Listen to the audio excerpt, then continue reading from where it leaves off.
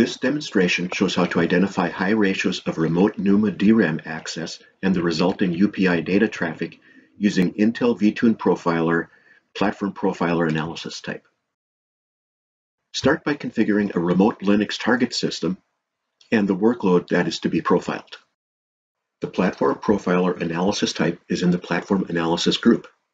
This analysis collects coarse-grained system-level metrics to identify hardware bottlenecks and inefficient use of hardware. The Platform Profiler Analysis type can collect data for much longer than other analysis types. This demonstration workload runs for about 3 minutes, so much of the execution time is cut from this video. When the workload completes, it reports the key workload activities completed in a range of between 30 and 36 billion clock ticks. When VTune finalizes the Platform Profiler data, it starts the Platform Profiler service in the background. The Platform Profiler analysis results are displayed in a Platform Profiler tab that contains a drop-down combo box to view the results in multiple ways, including a system view, per socket, memory, and UPI views.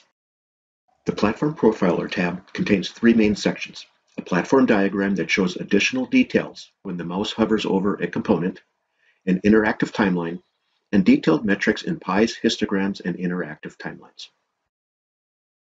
This workload had a steady memory utilization, but it was memory bound and had a high percentage of remote NUMA accesses where data being accessed was in DRAM off the other socket.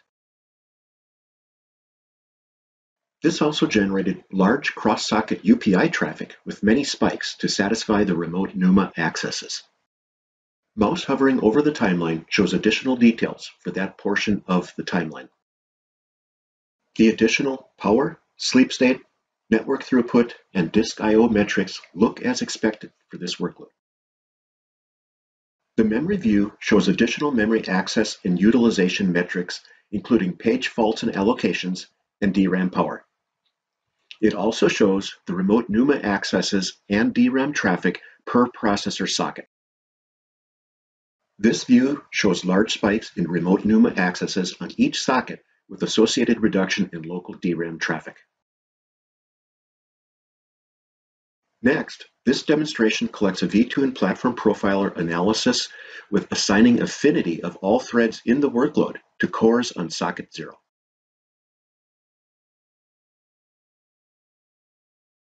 This demonstration workload runs for about 3 minutes, so much of the execution time is cut from this video. When the workload completes, it reports that key workload activities completed in a more consistent range of about 30 billion clock ticks, compared to the previous range of between 30 and 36 billion clock ticks.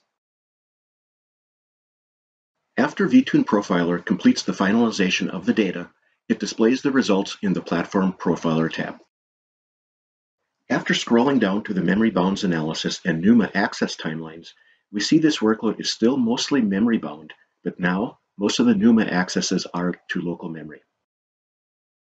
This data demonstrates the memory access performance optimization that this workload can gain by assigning affinity of the active threads and processes to processor cores in a single socket.